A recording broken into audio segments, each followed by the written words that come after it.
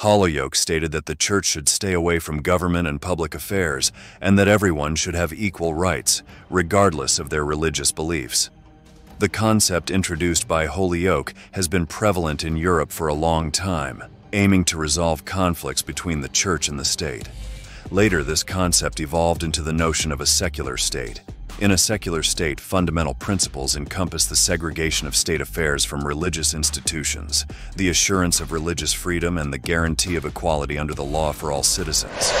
A secular state considers the government and religion as separate entities.